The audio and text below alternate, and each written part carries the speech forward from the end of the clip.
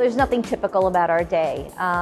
We are now one of the largest hotels here on International Drive. We could have anywhere from a large group in the hotel to 21 different groups at any given time. One of the biggest challenges that I've had with our job is expansion of our hotel. We started off as an 891 room hotel, 60,000 square feet of meeting room space. We've now grown to 1,641 rooms and over 300,000 square feet of meeting room space, with a staff of 1,700 employees. Out of those 1,700 individuals who power this hotel, most of these people are using the radios on a daily basis, from our engineers to our security to our guest services staff, banquet staff, beverage staff, catering and convention services team. We were a 16-channel analog system with any given time under a peak amount of usage, 200 users trying to use the system simultaneously.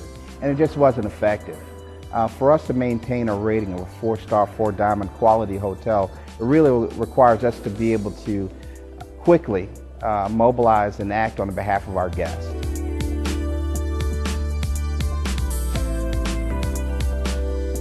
From a management standpoint, I think the form factor is key. And you're going in and out of meetings, and your wardrobe really doesn't lend itself to be carrying a 5-pound device hanging from your belt loop. This device is no different than me carrying my standard cell phone.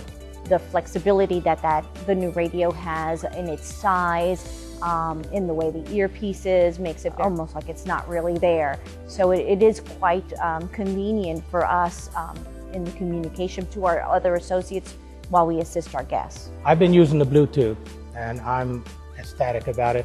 I can still hear the sounds that are around me, and the radio comes in crisp and clear, so I really enjoy it. We've been very big fans of the hot sauce application. With this particular screen, you can get a lot of that message on your first glance, which is very good. Again, it allows us to respond to our guests quickly and effectively. The intelligent audio feature of the radio was, I think, a great benefit for us, especially when you're dealing with an event that might have 1,200 people, and it kind of took out all that background noise, and what was being communicated amongst our staff was very, very clear. And that is one of the key parts of that, because when you've got a lot of chatter on the radio, you want to be able to pick up exactly what is being said so you could respond to it as quickly as possible. Communication is everything, and communication is truly going to be the difference of you being a successful hotel and an ineffective hotel.